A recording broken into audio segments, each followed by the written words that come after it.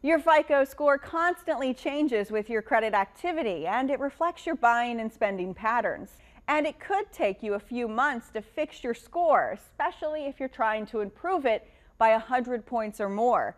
Jerry Dale, a financial coach with the Virginia Credit Union, says the #1 thing you can do to help your score is pay your bills on time, from your credit cards to your mortgage. This is the most weighted when it comes to your credit score. 35% of your credit FICO score is based upon online payments.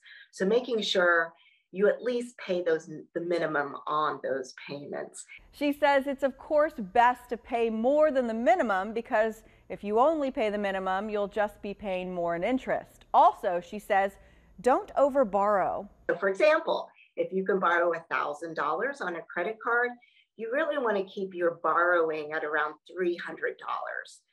30% is a good rule of thumb when it comes to what you should be borrowing off of your credit line. She says if you are maxing out that credit card, that is a risk factor and that will bring your score down.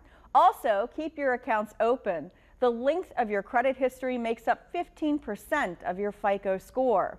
Accounts that you've had for more than 2 years will have a more positive impact on your score than newer accounts. With this Watching Your Wallet, I'm Rachel DePompa.